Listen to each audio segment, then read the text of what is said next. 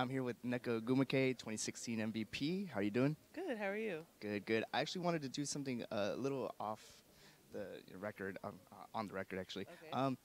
Someone mentioned about playing in Russia. I just wanted to ask you a few questions about playing in Russia. Sure. And first things first, how much of a culture shock was it? Going from here and in Russia and going back.